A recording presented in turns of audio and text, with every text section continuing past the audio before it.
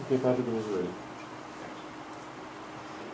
Imagine a world, a place in a world where you can get drugs at the snap of a finger. That's how easy it is to get drugs at concerts such as rave concerts. And in this picture right here, these kids, they're like 15, 16 max.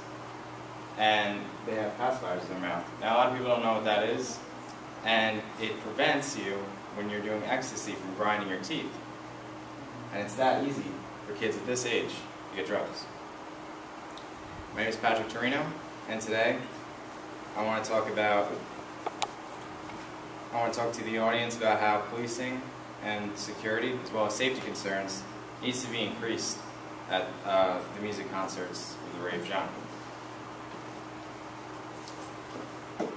First, let's look at one of the most underlying problems, and that's the understaffed or underqualified police.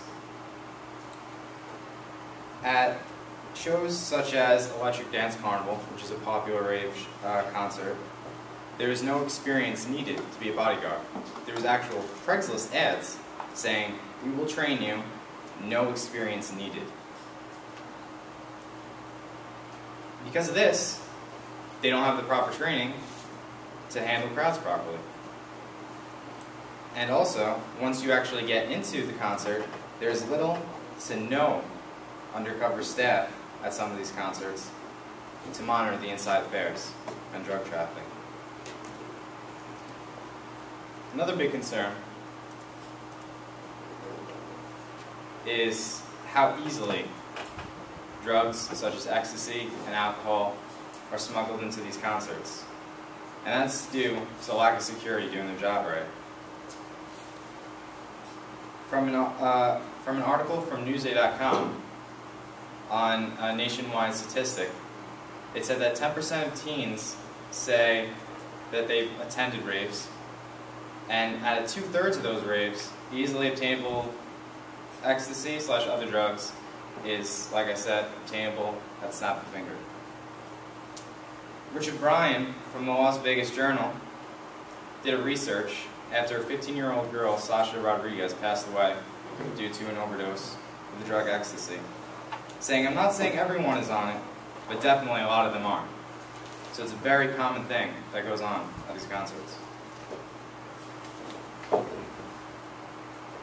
The government investigated the rave ecstasy connection after New Year's Eve of 2011, where 18 patients on New Year's Eve were admitted to the hospital due to ecstasy complications, and the ages range from 16 to 36. Another example is the Haunted Coliseum, where two 16-year-old girls overdosed on ecstasy. Now what they do to get the alcohol and some of the drugs into the concert is they conceal it in a fruit bottle of either Gatorade or fruit punch, and some venues actually allow you to bring drinks into it, which was the case at the Electric Daisy Carnival. Kevin Dutch of Newsday said, pertaining to the accident that occurred at the Haunted Coliseum, Molly and ecstasy were two drugs witnesses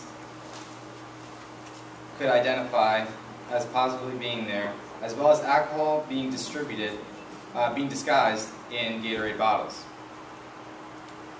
And yet another concern is the fake IDs and low age limit of the shows.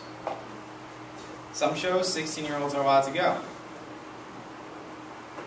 At the Electric Daisy Carnival, where Sasha Rodriguez went to, she wasn't ID'd at all. She was 15, and she got in. And because of this, because policing wasn't doing their job, she eventually lost her life. Now, at this age, 15, 16, brains aren't fully developed. You're still an adolescent. And a study done by scientists such as Dr. Jay Guild from the National Institute of Mental Health showed that teenagers from ages 13 to 18 are still maturing. So So I talked about the problems. Now, the solutions. This was a statistic given on the New Year's Eve event that I just mentioned. And this is solutions for the better safety, an image that I showed. What they need to do at these concerts, how can we solve this problem to ensure the rate that the safety goes up at these concerts, is make sure that all the security hired are qualified professionals. At the Electric Daisy concert, like I mentioned, there was no experience needed.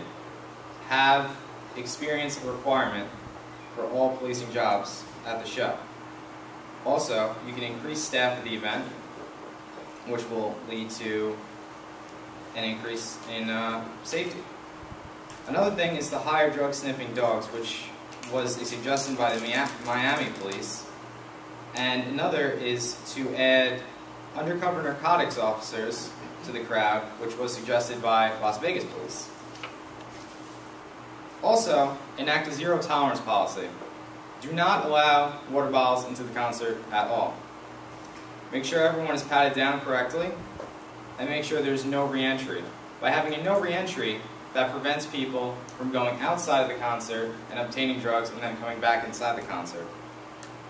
Also, raise all the limits on the events, the age limits on the events, to 18 or above.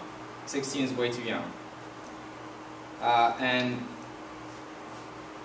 because policing didn't occur, where they allowed the 15-year-old to come in with fake ID, she died. So, to prevent that, you need to always check the ID. And one way that Las Vegas police suggested is to use ID scanners, which will scan to see if the ID is real or fake.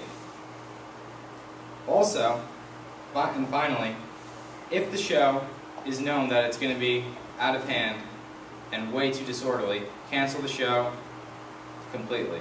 They actually did that in a Las Vegas Daisy Carnival, or Electric Dance Musical Festival, after the death of the 15-year-old girl. This happened a month afterwards.